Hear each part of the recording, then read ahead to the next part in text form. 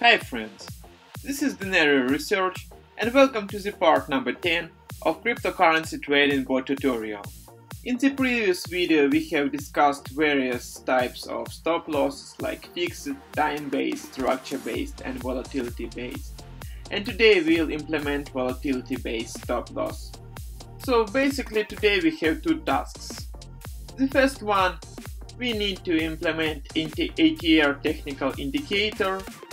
And the second one, we have to create some function that will use ATR indicator for stop loss price calculation. Let's have a look at technical indicators library and check what parameters are required for ATR indicator.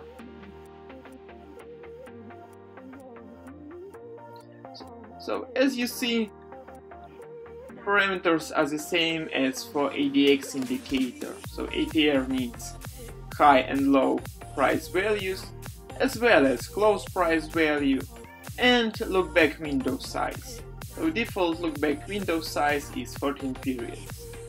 We have actually implemented already all these input parameters, so we can start easily implement ATR indicator. As usual, we have to start with indicator import. So let's simply copy and paste this row and replace indicator name with ATR. Okay, good. Second thing, we have to define the number of periods for indicator. So we can also simply copy and paste this row. ATR. Okay, let's leave for now the default value. Probably in the future we'll adjust it.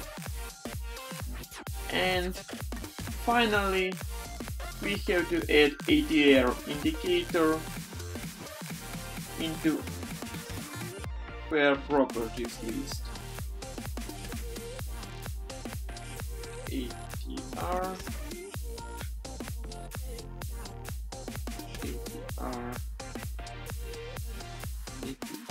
periods and ATR value. Well, it looks good for now. Now we can calculate indicator in update indicators function. So we can also copy the row for ADX and paste it. So and replace ADX with ATR.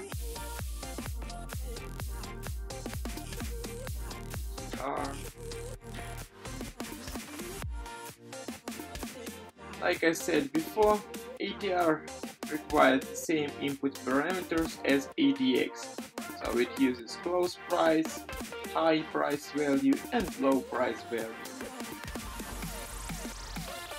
We have just completed the first task for today, ATR implementation, and I think we can now save code and run it to check current board performance without volatility-based stop losses.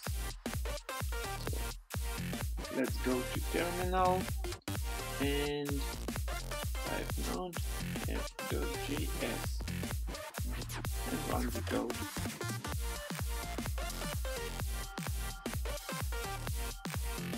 So currently we have 18 bitcoins, keeping in mind that two positions are still open, so it will be slightly more than 19 bitcoins.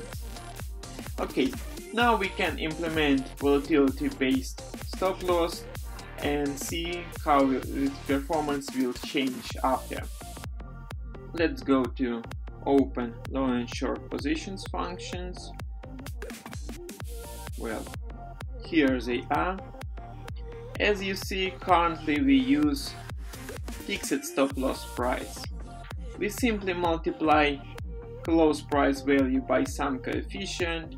In the case of long position it 0.98, in case of short position it is 1.0 0.02, and as we discussed in the previous video, this type of stop loss is not really efficient because it does not take into account support and resistance levels and volatility changes.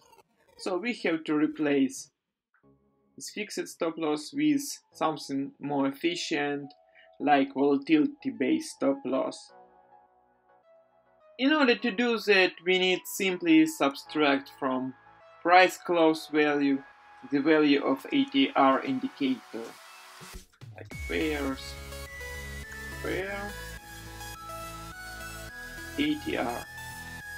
But this value has to be multiplied by some coefficient. Typically it is 2 or 3. Let's use 2 for now. 2. Similarly for short position, but instead of subtraction, we have to add ATR indicator value.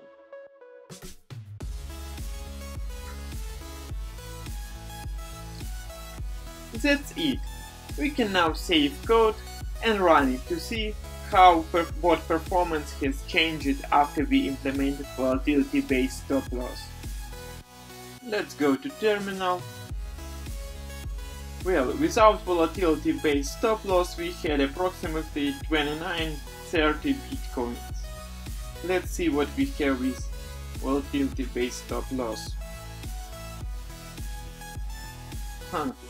We have an error because something wrong with stop loss price calculation. Let's check what's wrong.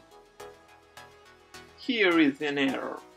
For some reason, instead of ATR value, I used ATR object. So let's fix that and run code again.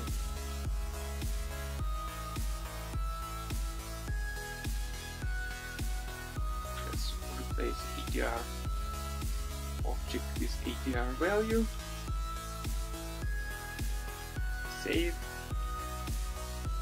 and run code again.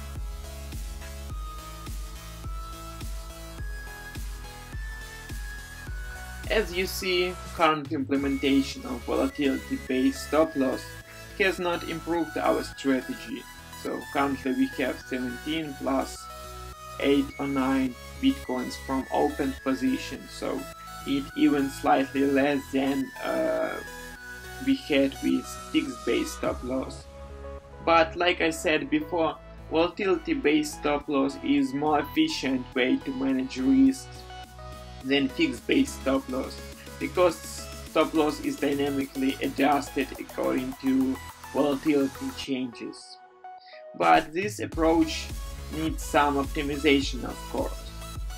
We'll make strategy optimization once we have implemented Position Manager. Well, that's all for today. We have actually finished all planned tasks. We did ATR implementation, so we can move it into Done tab.